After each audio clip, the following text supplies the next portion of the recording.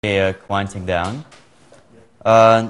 So a little background about what I'm going to speak is I used Solaris a long time ago, and well, I used Solaris a long time ago because I switched to Open Solaris the first time it could reliably boot every single time. Yeah, and then Illumos and other things like that.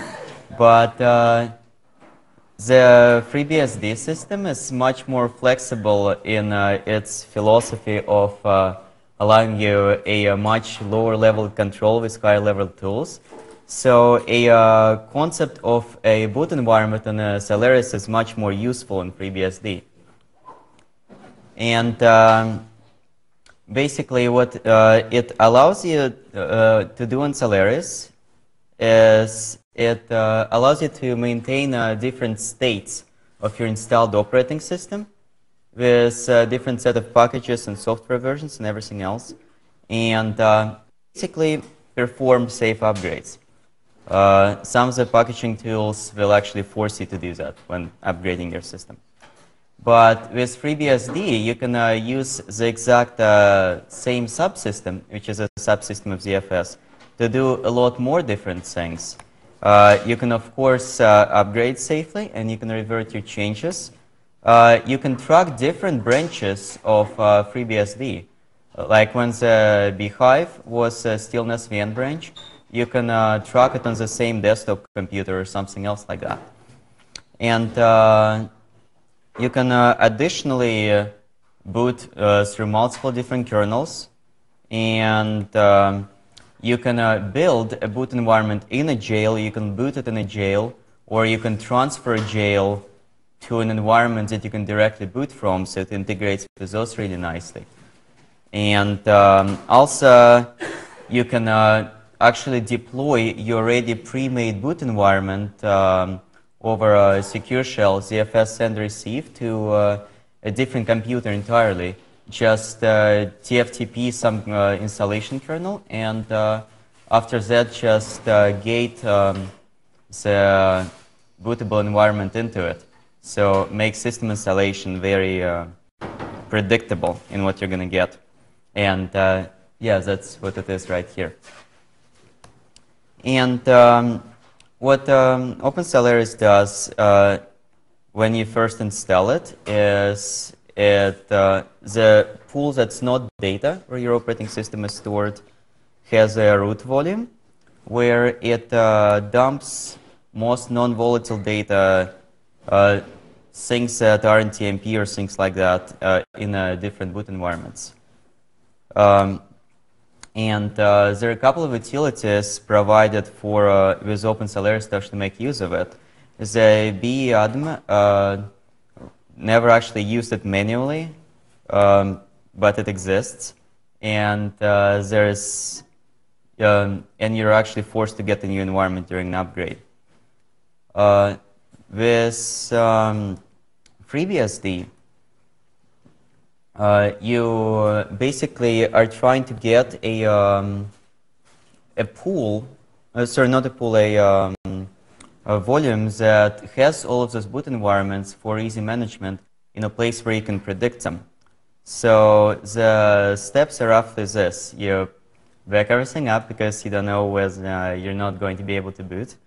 And yeah, just do it a few times, and if you've done it just once, you'll probably won't be able to boot. Then snapshot the volumes, create this pool where you want them to go, send them there through ZFS send and receive, and then set a few settings so that it's actually bootable. One of the gotchas in here is that you need the loader.conf updated if you're booted from a pool from inside the pool. So you're going to actually have to mount it and adjust the file there and not your host one. And clean up after you reboot it. And it's fairly safe and painless. Even if you have a UFS boot partition, you just need to reinstall the GPT ZFS. Working? Yeah, I think so. This one right here? Yeah. Oh, beyond. Hello, can you hear me better? Yeah, there you go. Oh, fantastic. Sounds good.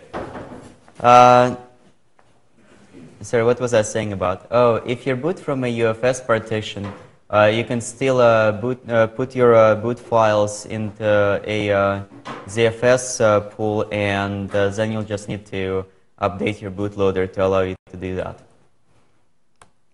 And there are several things you can do with it in terms of management, and one of the things you don't ever want to do is you don't want to change amount from underneath of some files that you're actually using.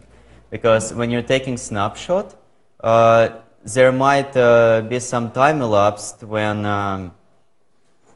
the file has changed, and you can't actually predict either whether the host operating system is going to let go of that mount before remount. So doing it automatically is very bad and can trip you up a lot.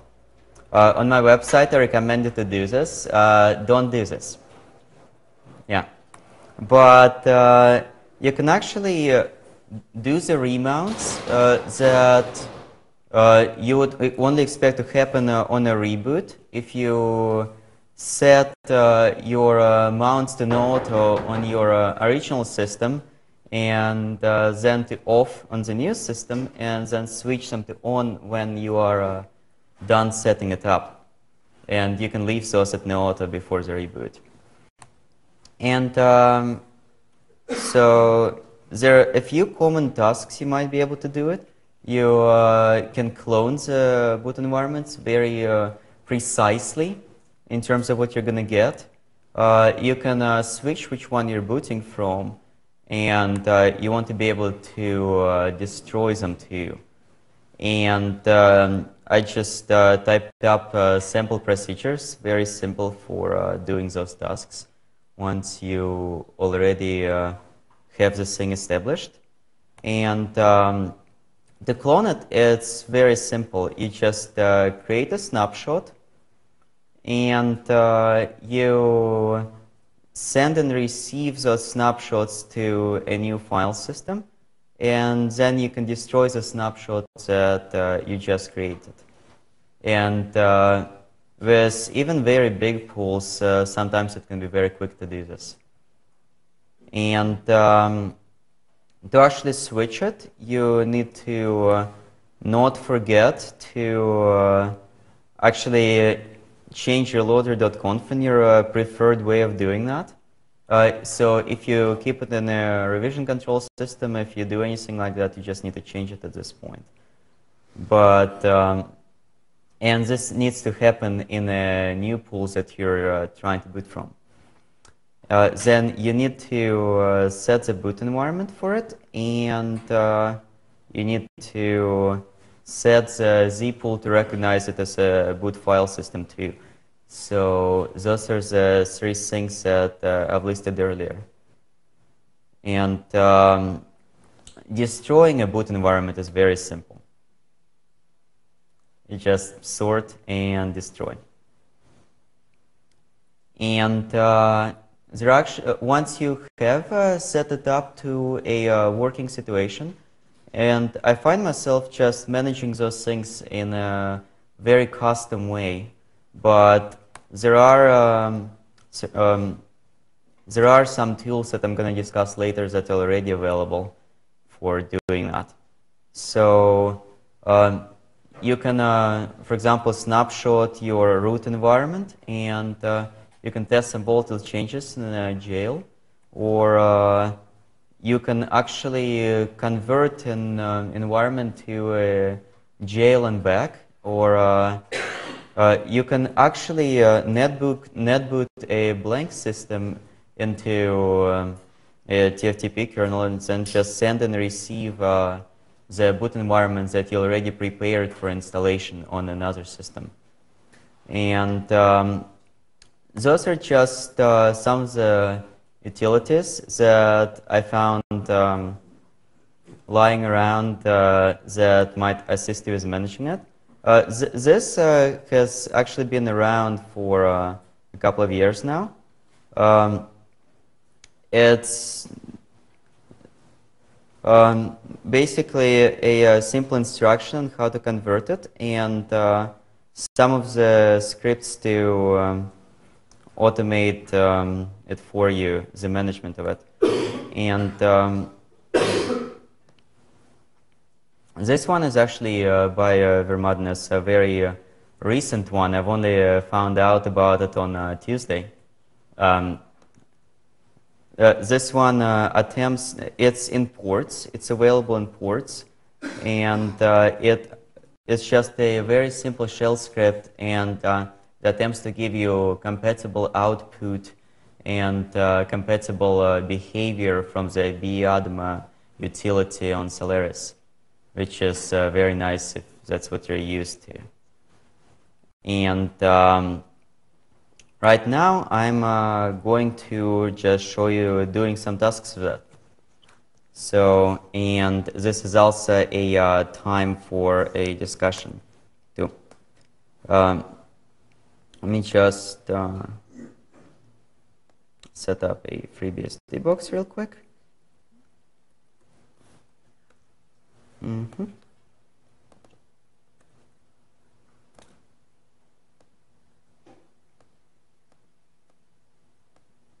Sorry, should probably create a bigger one.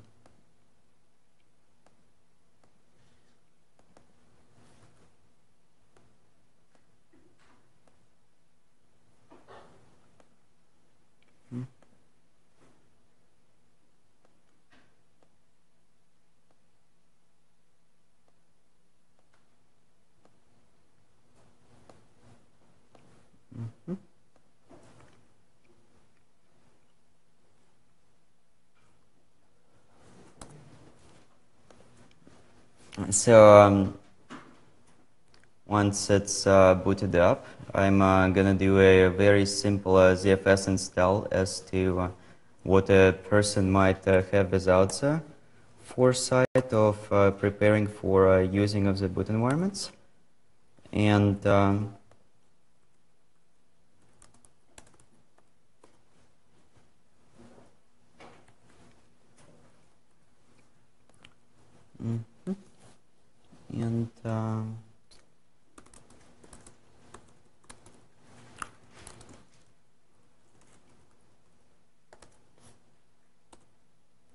okay, and this is 17224.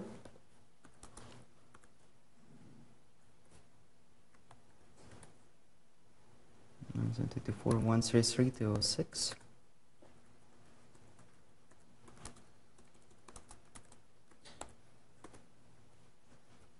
And it just takes a few moments to do that.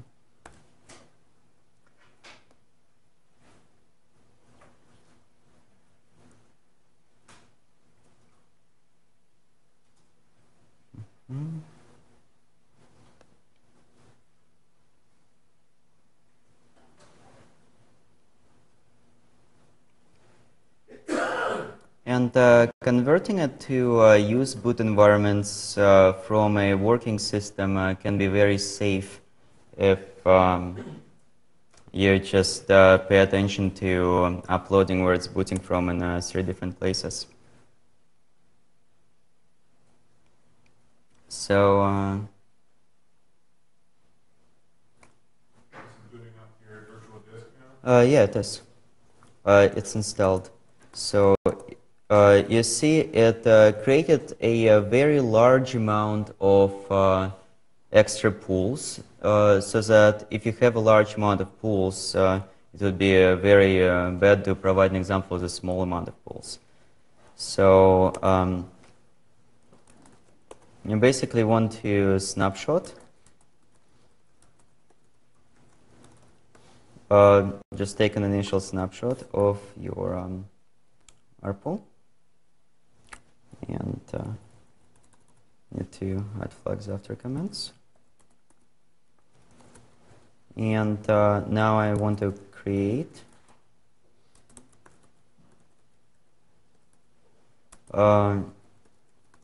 the root directory for it.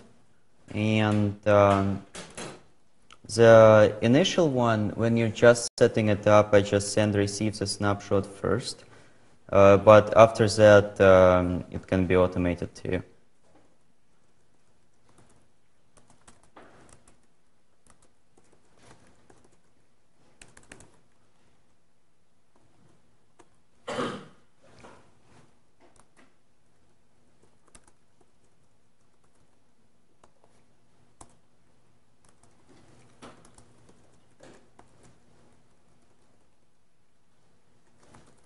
And I also have swaps that's not mounted that can be shared, so I'm also going to destroy that snapshot too, so I don't get confused. And I can just list things that have the snapshots right now, and also just names of my snapshots. And now I can actually iterate through them.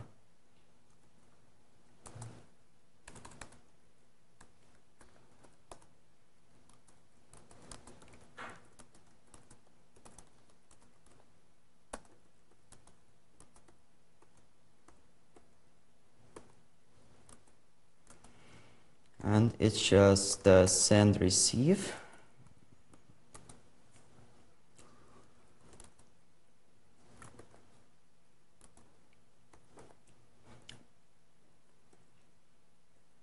Mm-hmm.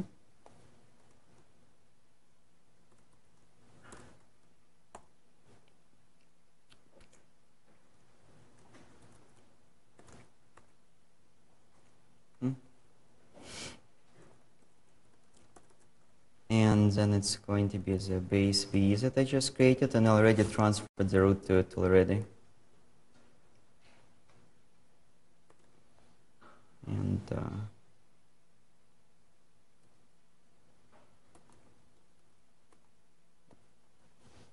let's see, where's my incorrect? Oh, I need a this. And escape some of those guys too.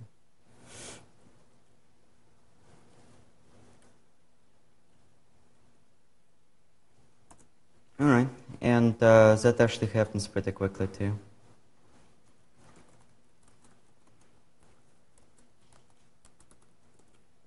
And let's list some snapshots. And I can go ahead and delete them now.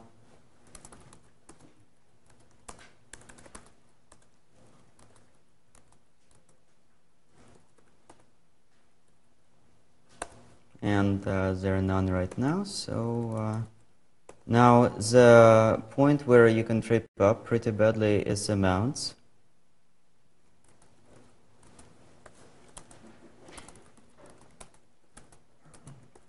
Ideally, those are the things that I want to set it not to auto mount right now, so they don't auto unmount, and the other ones too.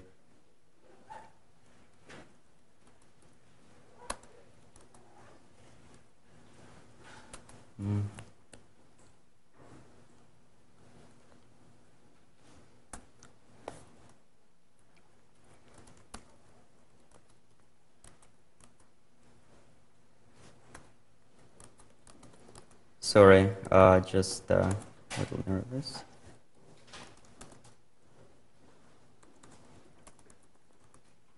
Oh, can mount. That's the one I want.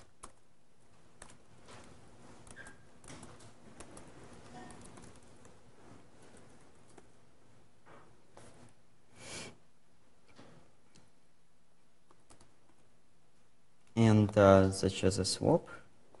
And now I want to grab for this and set it explicitly to off.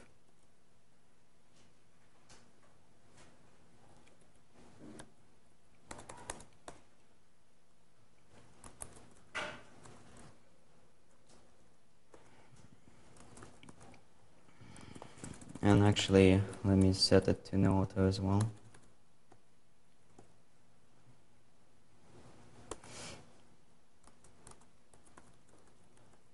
And just to change some the loader file, I need to do this too.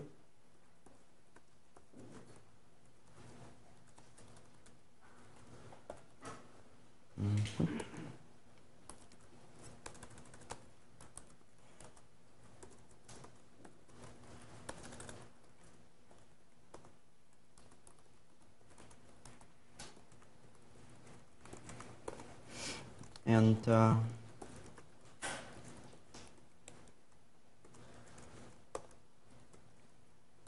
okay.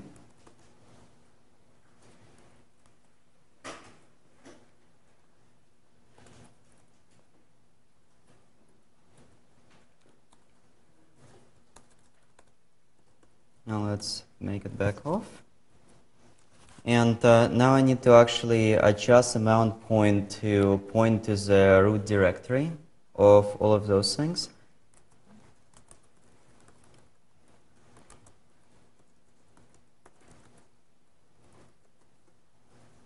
And you can see that those aren't mounted right now, but they are replicated with the correct mount points. And now I just can do this and reboot and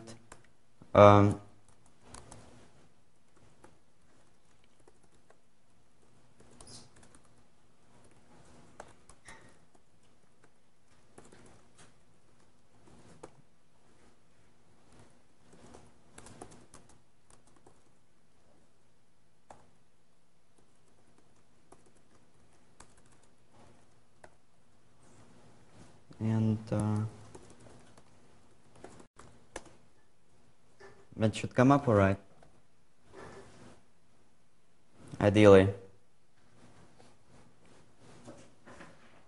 Forgot to actually destroy the mount point locations from the other pool, but since it's not auto-mounted, it shouldn't really be a big deal.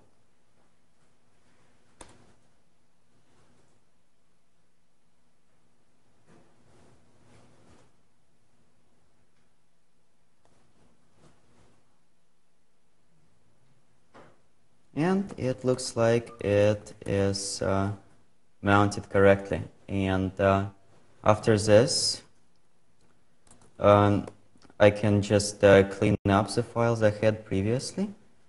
So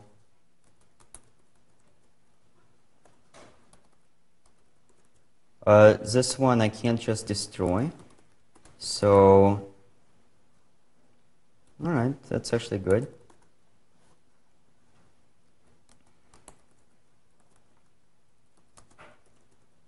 But I can just go ahead and destroy my original things other than swap.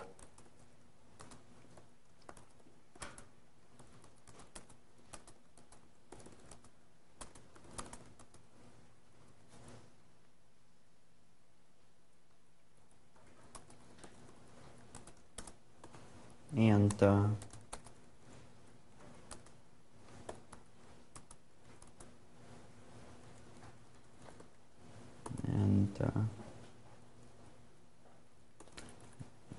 after I sort them, I can do that.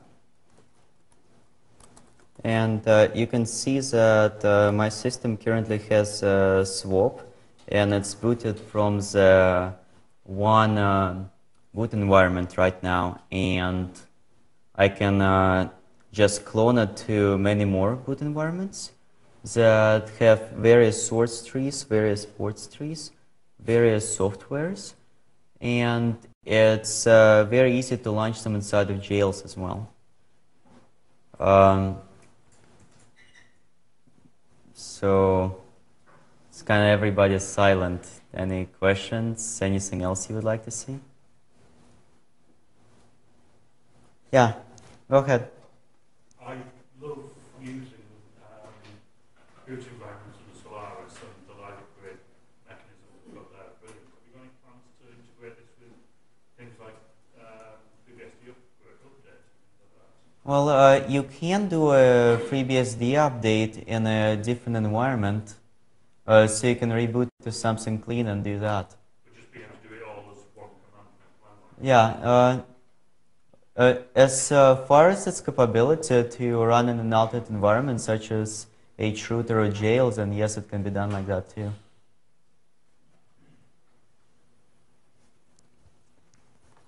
Yes? So have you created scripts that can do this all in 1 or 2 steps? Yes, 1 and 2 steps. I actually have some on my slides. Oh, you mean the preparation? I would not advise scripting us. Because there's a lot of nitty-gritty that can fail. But after than that, you should probably automate it. Yeah. I wouldn't automate converting your operating system to use a different boot destination in a script. But the steps are basically there.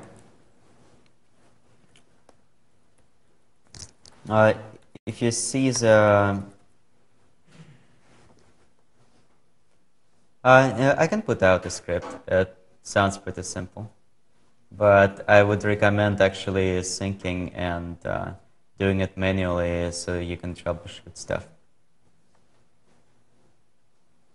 We have a script with lots of, I'm about to do this, is this what you want to do? Things in it. Yeah, but there's this command called yes that I like using a lot, or things like this. And having something that wouldn't be good for my ears, definitely. There are people who like piping yes to things. I've been using boot environments on FreeBSD for about 2 years now, and it hasn't at all been glitchy. Or I haven't actually done any real off-of-disk installs anymore, except for this over Netcat. But you can really prepare your root file systems to just be deployed to different machines like that. Yeah? So when you did that install, it seemed much, much faster than the last time I installed from CD. Oh, I installed it from CD. I just had all of my non-interactive tasks in a script, and I piped it with Netcat, so it's very fast. The ZFS receive seemed much faster than Untar. I'm just wondering if it's worth. It uses Untar internally. I still unpack from the distribution sets on the CD. It's just, I don't know what could explain the performance difference. I'm only extracting the base in the kernel for the sake of demonstration. None of the other things. So no like lib32 or any of those distributions.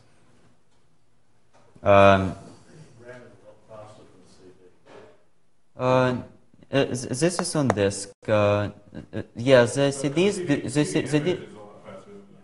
Yeah, because it's on a hard disk, they spin very slowly. But you can actually unpack the distribution sets from NFS or something like that. It still is not a requirement to have an optical disk.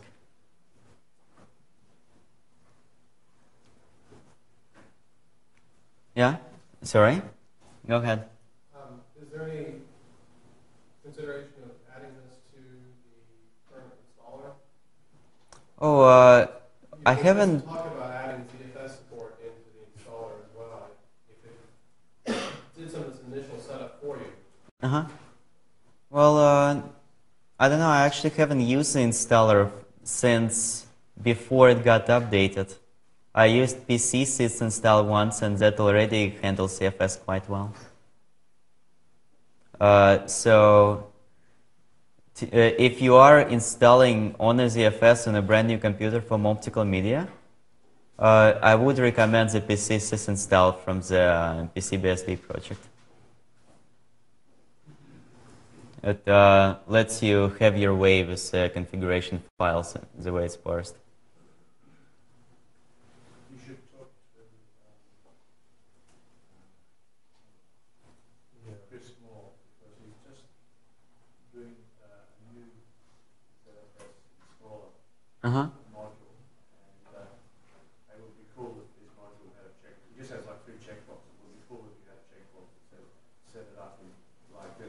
Yeah. setting up some other way and then having to change it. Because if we set it up that way to start with, it's Uh-huh. obviously a lot easier. But as you can tell, if you have at least one system that has a boot environment that I can send and receive, then with Makeroll, you really ought to never have to use an installer again. But the But you still got to do it once, yeah, right? yeah, So if once. PCBD and PCBD already knew how to build something up, The, already set up. the graphical interface to the PC install is very lacking to the features that it actually has. If you read the sample files that come with it, PC install can be run unattended. What I'm saying is Yeah, the standards installed could yeah, set these yeah. other things Exactly, that would be good too. So are you planning on integrating this with any of the base system stuff? I mean, I would love to be able to do package, update, test. Yeah, Create a jail. that would be pretty great. I'd love to do that too. I haven't really considered it yet, but that does sound pretty great. Yeah. One of the let me just show you how installing a new system works.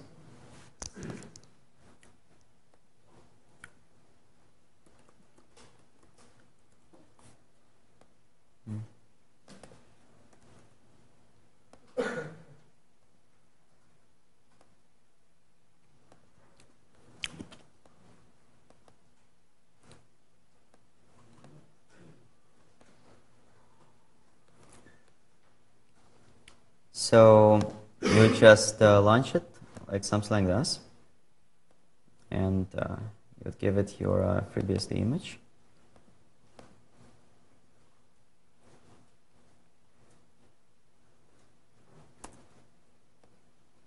And all you basically need to do is to create a pool and then make it boot.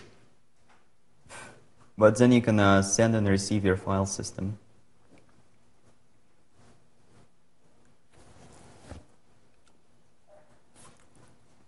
So let's get an IP address. And for expedience sake, I'm just gonna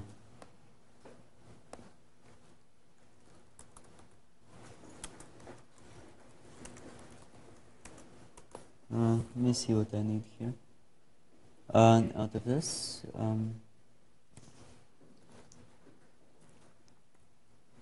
probably I need less lines than that, and less lines than that.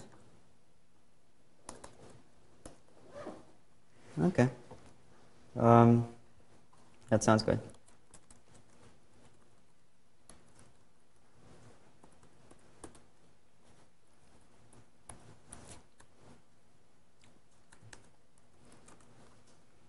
Mm-hmm.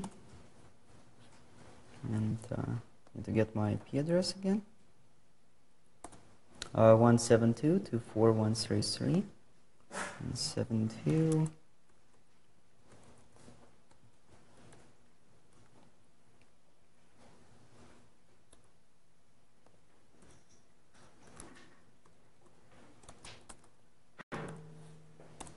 And let me see whether it has too much stuff. Yeah, it does.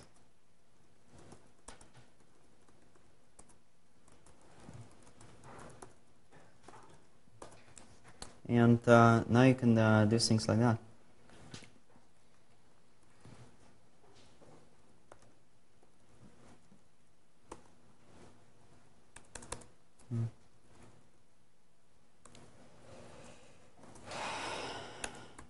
Netcat. I'm gonna have to use this.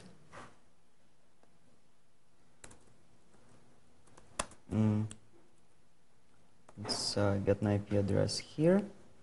This guy is 215. This guy is also 215.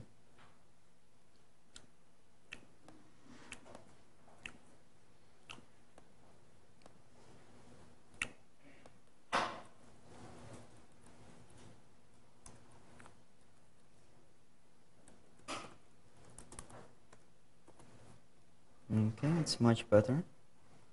And the sky is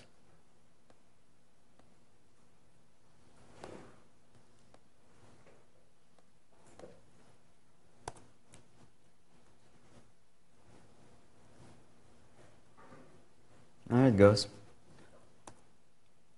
That's 88, and the other one is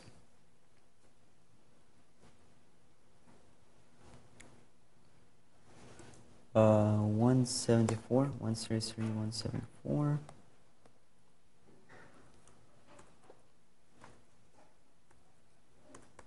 And if you're net booting, then it's so much smoother.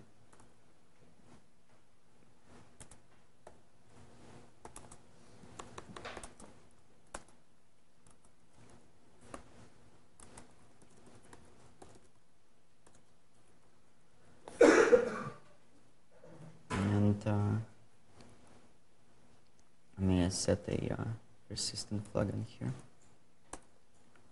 And this one,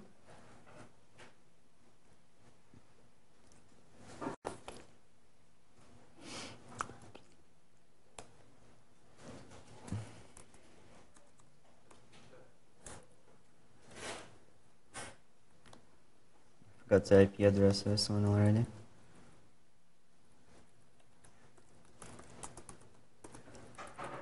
And this is 174.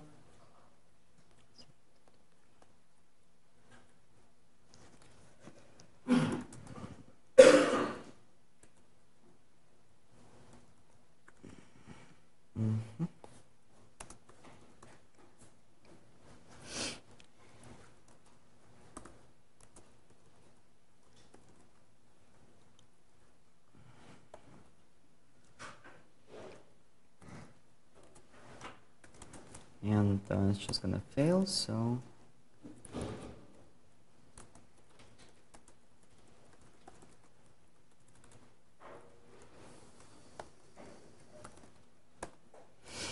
and now I should be able to send and receive using this thing.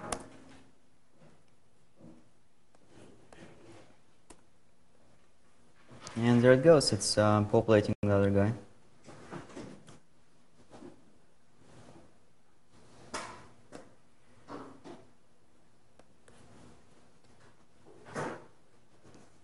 And since I'm actually bridging to a wider wireless network, it might take a little bit longer, or it seems to be done.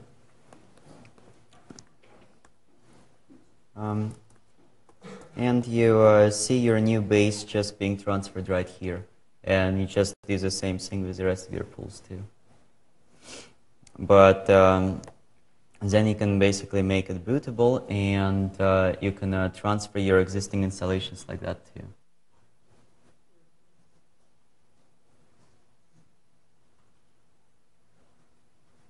It's very quick. It does it on a file system level rather than a file level.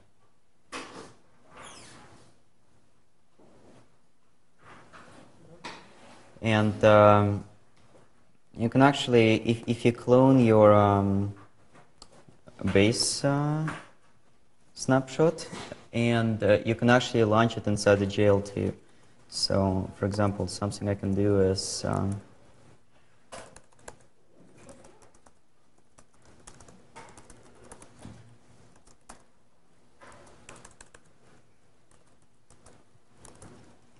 let me just destroy this thing.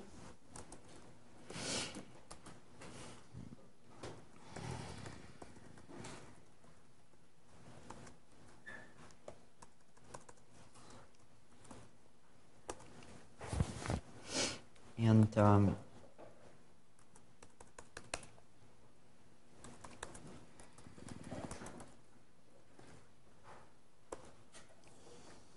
now I can transfer it like this.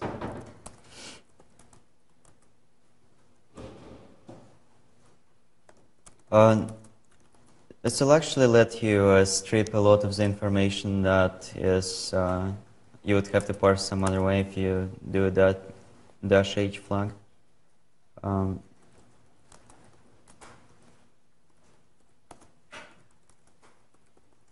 actually make sure that I'm still in SH. Alright, I'm not.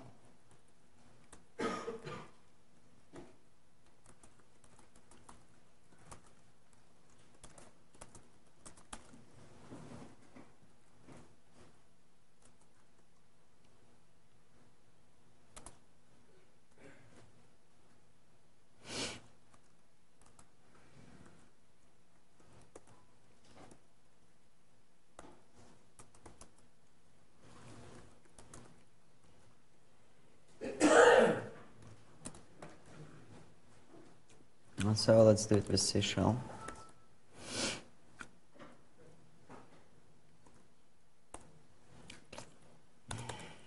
Not a very big C shell user.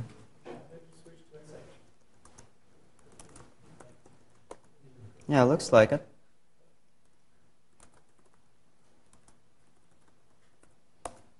Still reporting that other thing too. Very easy to test.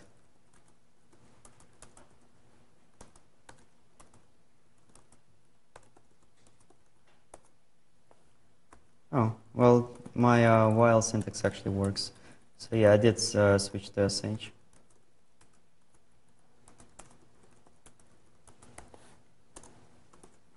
Nice. My shell variable was kind of deceiving me.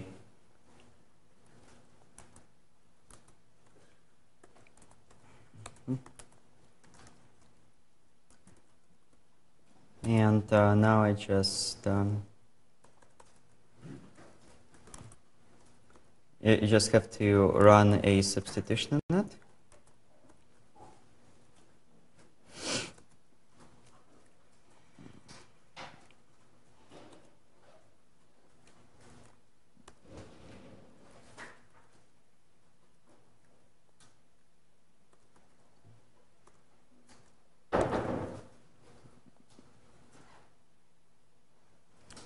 And it ends at snap1.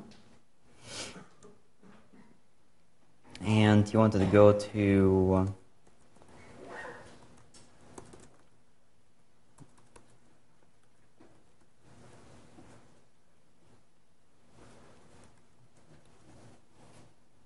let's actually stick some escapes in there. Newbie and 1.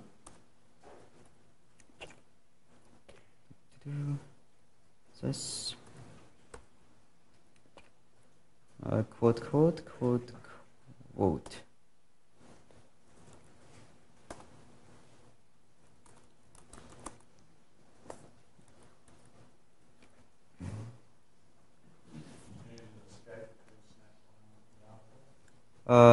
What do I need where and where? Oh, I'm sorry, I just couldn't hear you. You need another escape between snap 1 and R4. No, that's replacing this with this. Maybe it's some texting. I'll just retype it.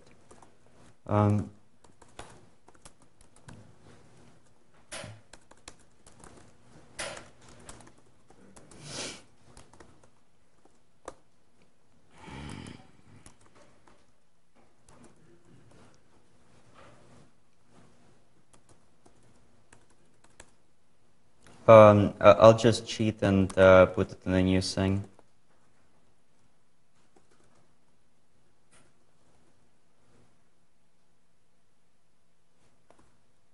No, I can't really do that.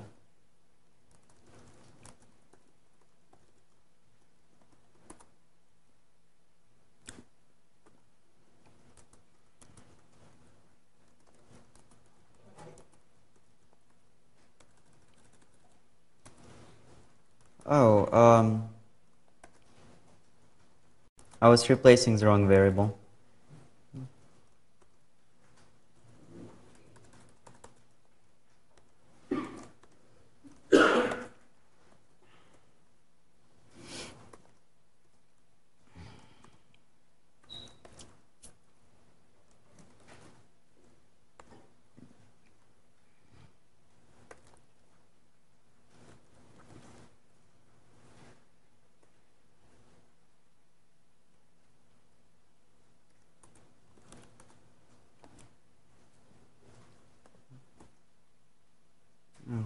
newbie.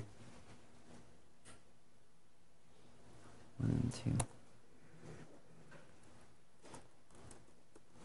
But now you basically have a newbie right here that I can mount somewhere, right?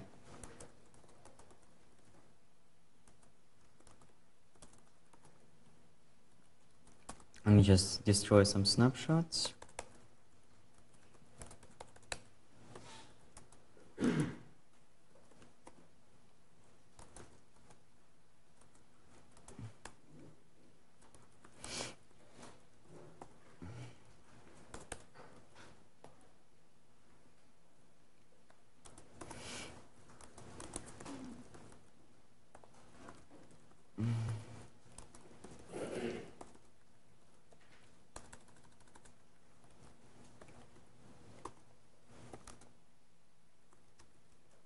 Make sure that there's some stuff there that's good.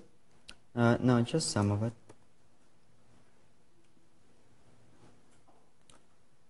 But the way you would launch it is basically using the GL command with a new directory in the persist. You can also do it from here.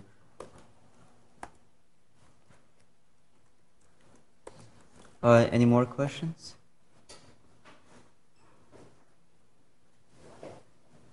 Suggestions? Way to make it quicker, more manageable?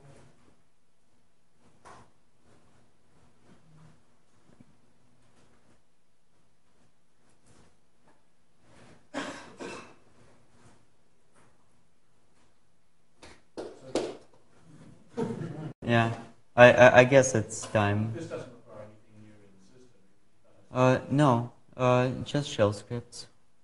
Nothing new in system, but there is a port that's available. I don't know if it's packaged yet.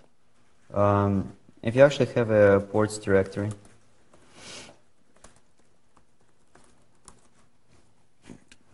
I'll show you where it is.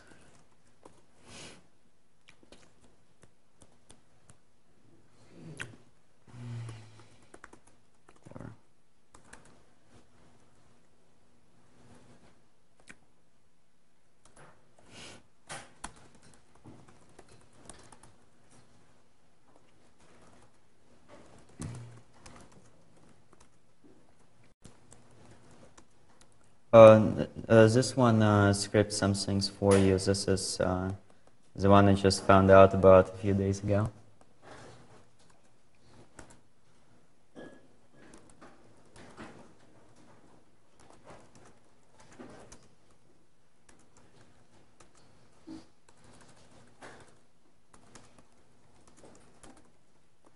And it's a shell script that does roughly the same thing, but attempts to mirror the output of the Solaris utility and the behavior of it too.